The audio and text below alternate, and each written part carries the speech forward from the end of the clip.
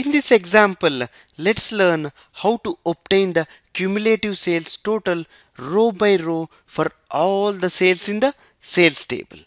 Okay, we will use the sum aggregate function to achieve this. Okay, the SQL looks very simple. Select the columns and sum of sales amount over order by, that means order by this order, by the sales date, by the order ID, product ID, give me the cumulative sum. Now let's go and take a look at the demo.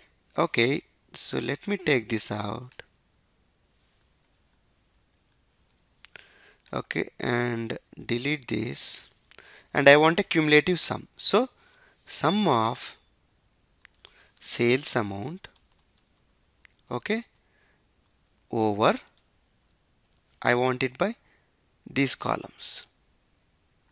So I select those columns and say order by bracket close.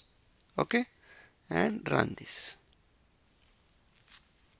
That's it.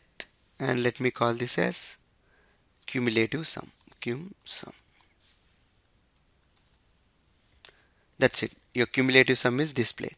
40, 40 plus 60, 100, 100 plus 300, 400, 400 plus 400, 800, 800 plus 400, 1200, 1200 plus 400, 1600, 1600 plus 400, 2000. Like this, the cumulative sum is displayed for each row.